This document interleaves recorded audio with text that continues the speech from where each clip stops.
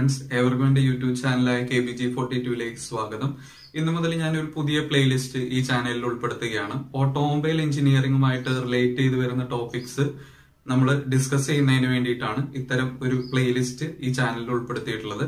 ഈ പ്ലേലിസ്റ്റിന്റെ പേര് Autotech trainer എന്നാണ്.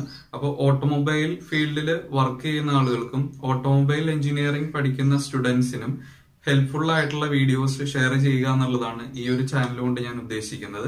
അപ്പൊ തീർച്ചയായിട്ടും നിങ്ങളുടെ കൂട്ടുകാർക്കും ഈ തരത്തിലുള്ള അറിവ് ആഗ്രഹിക്കുന്നവർക്കും നിങ്ങൾ ഈ വീഡിയോ ഷെയർ ചെയ്യണം എന്ന് ഞാൻ റിക്വസ്റ്റ് ചെയ്യുകയാണ്.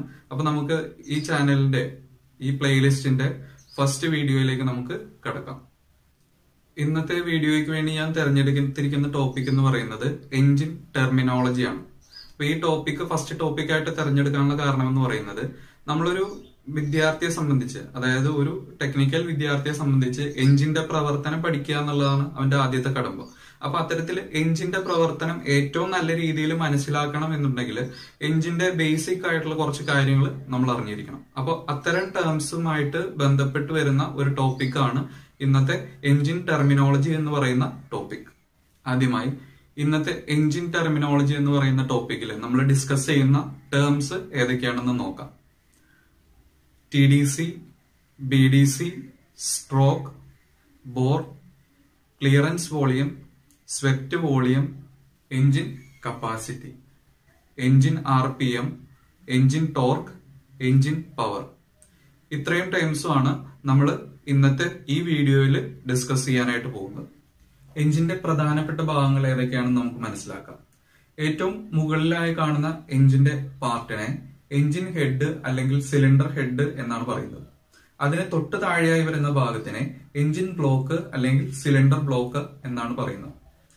എഞ്ചിൻ ബ്ലോക്കിന്റെ തൊട്ട് താഴെയായി വരുന്ന ഭാഗത്തിനെ ക്രാങ്ക് കേസ് എന്നാണ് പറയുന്നത്. ചില സാഹചര്യങ്ങളിൽ ക്രാങ്ക് കേസും സിലിണ്ടർ ബ്ലോക്കും ഒരൊറ്റ യൂണിറ്റ് ആയിട്ടായിരിക്കും ഡിസൈൻ ചെയ്യുന്നത്.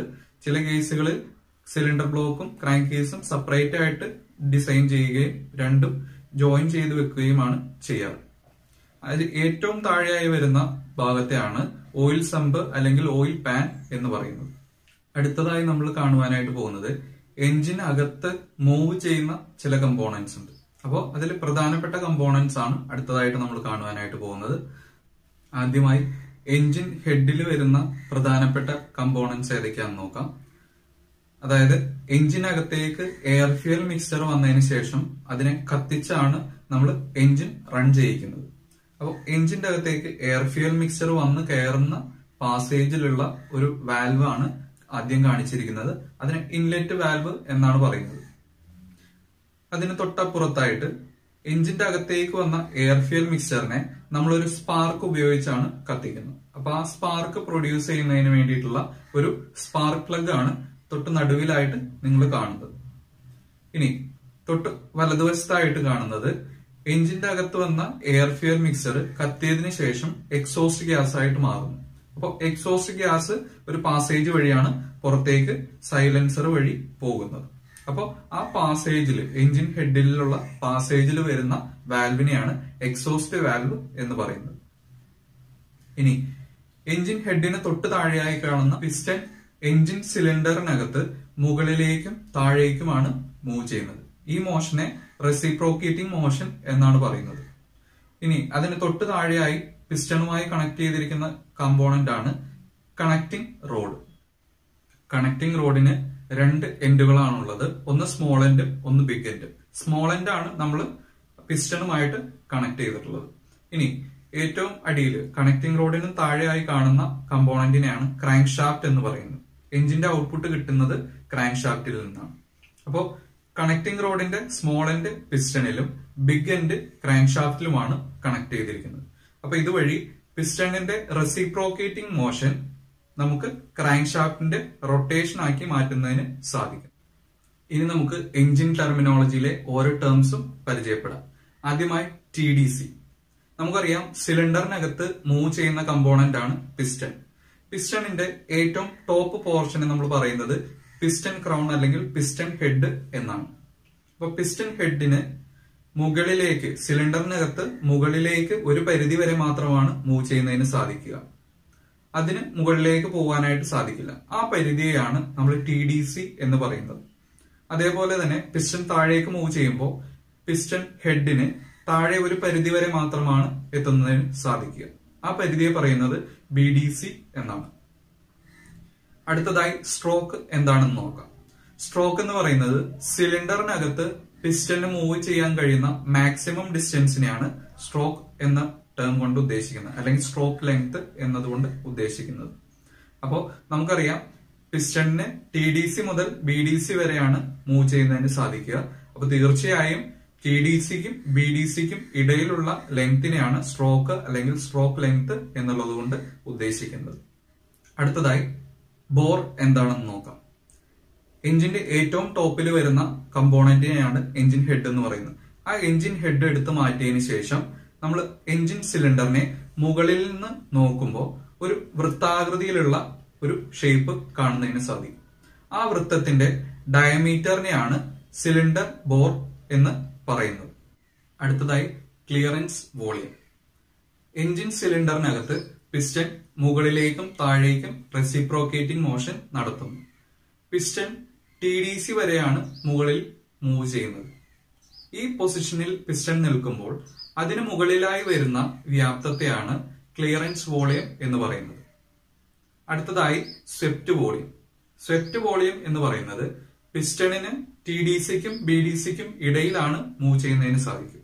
അപ്പോൾ TDCക്കും BDCക്കും ഇടയിലായി വരുന്ന വോളിയത്തെയാണ് സ്വെപ്റ്റ് വോളിയം എന്ന് പറയുന്നത്. അടുത്തതായി എഞ്ചിൻ കപ്പാസിറ്റി. കപ്പാസിറ്റി എന്ന് പറയുന്നത് എന്റെ കയ്യിലുള്ള ഈ ഗ്ലാസിൽ എത്രമാത്രം വെള്ളം ഉൾക്കൊള്ളിക്കാൻ സാധിക്കുമോ അതാണ് ഈ ഗ്ലാസിന്റെ കപ്പാസിറ്റി എന്ന് പറയുന്നത്. ഒരു എഞ്ചിന്റെ കേസിൽ എഞ്ചിന്റെ പ്രവർത്തന സമയത്ത് പിസ്റ്റൺ TDCയിൽ നിന്ന് BDCയിലേക്ക് മൂവ് ചെയ്യുന്ന ഘട്ടത്തിലാണ് അതിനകത്തേക്ക് എയർ ഫ്യൂൽ മിക്സ്ചർ വന്ന് നിറയുന്നത്. അതായത് TDCക്കും BDCക്കും ഇടയിലുള്ള വ്യാപ്തത്തിലേക്കാണ് എയർ ഫ്യൂൽ മിക്സ്ചർ വന്ന് നിറയുന്നത്. അതുകൊണ്ട് ഒരു സിംഗിൾ സിലിണ്ടർ എഞ്ചിന്റെ കേസിൽ ആ എഞ്ചിന്റെ കപ്പാസിറ്റി എന്ന് പറയുന്നത് അതിന്റെ സ്വെപ്റ്റ് വോളിയത്തിന് തുല്യമാണ്. ഒരു മൾട്ടി സിലിണ്ടർ എഞ്ചിന്റെ കേസിൽ വരുമ്പോൾ ഓരോ സിലിണ്ടറുകൾക്കും ഓരോ സ്വെപ്റ്റ് വോളിയങ്ങൾ ഉണ്ടാകും. ഈ എല്ലാ സ്വെപ്റ്റ് വോളിയങ്ങളുടെയും ആകെ തുകയാണ് ആ എഞ്ചിന്റെ കപ്പാസിറ്റി എന്ന് പറയുന്നത്. അതായത് മൾട്ടി സിലിണ്ടർ എഞ്ചിന്റെ കപ്പാസിറ്റി എന്ന് പറയുന്നത്. ഒരു ഉദാഹരണത്തിന് ഒരു മൾട്ടി സിലിണ്ടർ എഞ്ചിൻ 4 സിലിണ്ടറുകളുള്ള ഒരു മൾട്ടി സിലിണ്ടർ എഞ്ചിന്റെ ഒരു സിലിണ്ടറിന്റെ വ്യാപ്തം, അതായത് ഒരു സിലിണ്ടറിന്റെ സ്വെപ്റ്റ് വോളിയം എന്ന് പറയുന്നത് 250 cc ആണെങ്കിൽ ആ എഞ്ചിന്റെ കപ്പാസിറ്റി എന്ന് പറയുന്നത് 4 സിലിണ്ടറുകളിലുമുള്ള 250 cc ആകെ തുകയാണ്. അതായത് 1000 cc ആണ് ആ എഞ്ചിന്റെ കപ്പാസിറ്റി എന്ന് പറയുന്നത്. അല്ലെങ്കിൽ മറ്റു രീതിയിൽ 1 ലിറ്റർ എഞ്ചിൻ എന്നും നമുക്ക് പറയുവാനായിട്ട് സാധിക്കും. അടുത്തതായി എഞ്ചിൻ RPM. എഞ്ചിന്റെ പ്രവർത്തന ഫലമായി ക്രാങ്ക് ഷാഫ്റ്റ് റൊട്ടേറ്റ് ചെയ്യുന്നു. ഈ റൊട്ടേഷനെയാണ് എഞ്ചിന്റെ ഔട്ട്പുട്ട് ആയിട്ട് നമ്മൾ കണക്കാക്കുന്നത്. എഞ്ചിന്റെ ക്രാങ്ക് ഷാഫ്റ്റ് 1 മിനിറ്റിൽ എത്ര പ്രാവശ്യം റൊട്ടേറ്റ് ചെയ്യുന്നുണ്ടോ അതിനെയാണ് എഞ്ചിന്റെ RPM അഥവാ റെവല്യൂഷൻസ് പെർ മിനിറ്റ് എന്ന് പറയുന്നത്. നമുക്കറിയാം വാഹനത്തില് ടാക്കോമീറ്റർ എന്ന് പറയുന്ന ഒരു മീറ്റർ കാണുവാനായിട്ട് സാധിക്കും. അപ്പൊ അതില് 1, 2, 3, 4 എന്ന് നമുക്ക് അടയാളപ്പെടുത്തിയിരിക്കുന്നത് കാണാം. ഇൻറ്റു 1000 എന്നും എഴുതിയിരിക്കുന്നത് കാണാം. അപ്പൊ ടാക്കോമീറ്റർ നീഡിൽ 1ലാണ് വന്ന് നിൽക്കുന്നതെങ്കിൽ ആ വാഹനത്തിന്റെ എഞ്ചിന്റെ ക്രാങ്ക് ഷാഫ്റ്റ് കറങ്ങുന്നത് 1000 RPMലാണ് എന്ന് മനസ്സിലാക്കാം. അപ്പോ അതേ അവസ്ഥയിൽ 1 മിനിറ്റ് ആ സൂചി 1ൽ തന്നെ നിൽക്കുകയാണെങ്കിൽ ആ 1 മിനിറ്റ് കൊണ്ട് എഞ്ചിന്റെ ക്രാങ്ക് ഷാഫ്റ്റ് 1000 തവണ റൊട്ടേറ്റ് ചെയ്തിട്ടുണ്ടാവും. അതേസമയം 3ലാണ് നിൽക്കുന്നതെങ്കിൽ 1 മിനിറ്റ് ആ 3ൽ തന്നെ സൂചി നിന്നു കഴിഞ്ഞാൽ 3000 പ്രാവശ്യമായിരിക്കും ക്രാങ്ക് ഷാഫ്റ്റ് റൊട്ടേറ്റ് ചെയ്തിട്ടുണ്ടാവും. അടുത്തതായി എഞ്ചിൻ ടോർക്ക്. അതായത് എഞ്ചിന്റെ പ്രവർത്തന ഫലമായിട്ട് ക്രാങ്ക് ഷാഫ്റ്റ് റൊട്ടേറ്റ് ചെയ്യുന്നു. റൊട്ടേറ്റ് ചെയ്തുകൊണ്ടിരിക്കുന്ന ക്രാങ്ക് ഷാഫ്റ്റില് ഒരു ഫോഴ്സും കൂടി അടങ്ങിയിരിക്കുന്നു. അതായത് ഇപ്പോ ഈ രീതിയിലാണ് ക്രാങ്ക് ഷാഫ്റ്റ് റൊട്ടേറ്റ് ചെയ്യുന്നതെങ്കിൽ അതിനോടൊപ്പം ഒരു ചെറിയ ഫോഴ്സ് അടങ്ങിയിരിക്കുന്നു എന്ന് മനസ്സിലാക്കാം. അതേസമയം ഇങ്ങനെയാണ് റൊട്ടേറ്റ് ചെയ്യുന്നതെങ്കിൽ നമുക്ക് മനസ്സിലാക്കാം ആ റൊട്ടേഷനോടൊപ്പം കുറച്ച് അധികം ഫോഴ്സ് അടങ്ങിയിരിക്കുന്നു. അപ്പൊ ഈ ഫോഴ്സിനെയാണ് ടോർക്ക് എന്ന് പറയുന്നത്. അതായത് ഒരു റൊട്ടേഷനിൽ അടങ്ങിയിരിക്കുന്ന ഫോഴ്സിനെ നമ്മൾ ടോർക്ക് എന്നാണ് പറയുന്നത്. അപ്പോൾ ഇതിനെ ടോർക്ക് കൂടിയ റൊട്ടേഷൻ എന്നും ഇതിനെ ടോർക്ക് കുറഞ്ഞ റൊട്ടേഷൻ എന്നും നമുക്ക് പറയാനായിട്ട് സാധിക്കും. അപ്പോൾ എഞ്ചിൻ ടോർക്ക് എന്ന് പറയുന്നത് എഞ്ചിന്റെ ക്രാങ്ക് ഷാഫ്റ്റ് റൊട്ടേറ്റ് ചെയ്യുമ്പോൾ അതിനോടൊപ്പം അടങ്ങിയിരിക്കുന്ന ഫോഴ്സിനെയാണ് എഞ്ചിൻ ടോർക്ക് എന്ന് പറയുന്നത്. ടോർക്ക് കൂടുതലാകും തോറും നമുക്ക് കൂടുതൽ ഭാരപ്പെട്ട പ്രവൃത്തികൾ ചെയ്യുന്നതിന് സാധിക്കും. അപ്പോൾ നമ്മൾ ഒരു ഡീസൽ എഞ്ചിന് കൂടുതൽ ടോർക്ക് കിട്ടും എന്നുള്ളത് കൊണ്ടാണ് ഹെവി വണ്ടികളിൽ നമ്മൾ ഡീസൽ എഞ്ചിൻ ഉപയോഗിക്കുന്നത്. അതേസമയം പെട്രോൾ എഞ്ചിനുകൾക്ക് ടോർക്ക് കുറവാണ് എന്നുള്ളത് കൊണ്ടാണ് നമ്മൾ ലൈറ്റ് ഡ്യൂട്ടി വെഹിക്കിൾസിന്റെ ഓപ്പറേഷന് വേണ്ടിയിട്ട് നമ്മൾ പെട്രോൾ എഞ്ചിൻ ഉപയോഗിക്കാനായിട്ട് കാരണം. എഞ്ചിൻ പവർ, സിംപ്ലി പവർ എന്ന് പറയുന്നത് ഒരു നിശ്ചിത സമയത്തിനുള്ളിൽ ചെയ്തു തീർക്കുന്ന വർക്കിന്റെ അളവിനെയാണ് പവർ എന്ന് പറയുന്നത്. എഞ്ചിന്റെ ഔട്ട്പുട്ട് എന്ന് പറയുന്നത് ക്രാങ്ക് ഷാഫ്റ്റിന്റെ റൊട്ടേഷനാണ്. ഈ റൊട്ടേഷനിൽ പ്രധാനമായും രണ്ട് കാര്യങ്ങൾ അടങ്ങിയിരിക്കുന്നു. ഒന്ന് അതിന്റെ വേഗത, അടുത്തത് അതിലടങ്ങിയിരിക്കുന്ന ഫോഴ്സ്. അപ്പോൾ ഈ വേഗതയെ ആംഗുലാർ വെലോസിറ്റി എന്ന് പറയാം, ഈ ഫോഴ്സിനെ ടോർക്ക് എന്നും പറയാം. ഇതിന്റെ രണ്ടിന്റെയും ഗുണനഫലത്തിനെയാണ് നമുക്ക് ഈ എഞ്ചിന്റെ പവർ എന്ന് പറയാൻ സാധിക്കുന്നത്. അതായത് ആംഗുലാർ വെലോസിറ്റി എന്ന് പറഞ്ഞു കഴിഞ്ഞാൽ ഇതിനെ നമ്മൾ ഉരുട്ടി വിടുകയാണ്, അല്ലെങ്കിൽ കറങ്ങിക്കൊണ്ടിരിക്കുന്ന അവസ്ഥയിൽ എത്രമാത്രം ലെങ്ത് അത് സഞ്ചരിക്കുന്നു, അത് ഒരു സെക്കൻഡിൽ എത്രമാത്രം സഞ്ചരിക്കുന്നു എന്നുള്ളതാണ് ആംഗുലാർ വെലോസിറ്റി കൊണ്ട് ഉദ്ദേശിക്കുന്നത്. ആ ഒരു സെക്കൻഡിൽ അതോടൊപ്പം എത്രമാത്രം ടോർക്ക് അടങ്ങിയിരിക്കും, ആ രണ്ട് കാര്യങ്ങളും കൂടി ഗുണിച്ചു കഴിഞ്ഞാൽ നമുക്ക് എന്താണോ ഉത്തരം കിട്ടുന്നത് അതാണ് ഈ ക്രാങ്ക് ഷാഫ്റ്റിന്റെ പവർ എന്ന് പറയുന്നത്, അല്ലെങ്കിൽ ആ എഞ്ചിന്റെ പവർ എന്ന് പറയുന്നത്. ഈ വീഡിയോയിൽ ഉൾപ്പെടുത്തിയിട്ടുള്ള engine torque, engine RPM, engine power, engine capacity, ഇവയെല്ലാം കുറച്ചുകൂടി വിശദമായിട്ട് ചർച്ച ചെയ്യേണ്ട ടോപ്പിക്കുകളാണ്. പക്ഷെ ഒരു ബേസിക് ആയിട്ട് ഒരു എഞ്ചിന്റെ പ്രവർത്തനം മനസ്സിലാക്കുന്നതിന് ഇത്തരത്തിലുള്ള ഒരു എക്സ്പ്ലനേഷൻ മതിയാകും. അതിനാലാണ് അധികം വലിച്ചു നീട്ടാതെ ഈ വീഡിയോയിൽ ഏറ്റവും ചുരുക്കി ഇതെല്ലാം എക്സ്പ്ലെയിൻ ചെയ്തിട്ടുള്ളത്. എന്നാൽ ഈ ടോപ്പിക്കുകളെല്ലാം കുറച്ചുകൂടി ഇലാബറേറ്റഡ് ആയിട്ട് എക്സ്പ്ലെയിൻ ചെയ്യുന്ന വീഡിയോസ് ഞാൻ വരുന്ന ദിവസങ്ങളിൽ അപ്ലോഡ് ചെയ്യുന്നതാണ്. ഇന്നത്തെ ഈ വീഡിയോ നിങ്ങൾക്ക് എല്ലാവർക്കും ഇഷ്ടപ്പെട്ടു എന്ന് ഞാൻ കരുതുന്നു. നിങ്ങൾക്ക് ഇത് ഉപകാരപ്രദമാണെന്ന് തോന്നുന്നുണ്ടെങ്കിൽ നിങ്ങൾ തീർച്ചയായിട്ടും എന്റെ ചാനൽ സബ്സ്ക്രൈബ് ചെയ്യണം, ഈ വീഡിയോ നിങ്ങൾ ലൈക്ക് ചെയ്യണം. നിങ്ങൾക്ക് കൂട്ടുകാർക്ക് ഈ വീഡിയോ ഷെയർ ചെയ്ത് കൊടുക്കാവുന്നതാണ്. ഓട്ടോമൊബൈലിനെ കുറിച്ച് കൂടുതൽ അറിയണമെന്ന് ആഗ്രഹിക്കുന്നവർക്കും അതേപോലെ തന്നെ ഓട്ടോമൊബൈൽ ഫീൽഡിൽ വർക്ക് ചെയ്യുന്നവർ, അതേ ഓട്ടോമൊബൈൽ എഞ്ചിനീയറിംഗ് എടുത്ത് പഠിക്കുന്ന സ്റ്റുഡൻസ്, ഡിപ്ലോമ, ITI ലെവലിലുള്ള സ്റ്റുഡൻസ്, ഇവർക്ക് എല്ലാവർക്കും ഈ വീഡിയോ വളരെയധികം ഉപകാരപ്രദമായിരിക്കും എന്ന് ഞാൻ വിശ്വസിക്കുന്നു. തീർച്ചയായിട്ടും എല്ലാവരും ചാനൽ സബ്സ്ക്രൈബ് ചെയ്യുക. നിങ്ങളുടെ വിലയേറിയ നിർദ്ദേശങ്ങൾ കമന്റ് ആയിട്ട് വീഡിയോയ്ക്ക് താഴെ രേഖപ്പെടുത്തുക.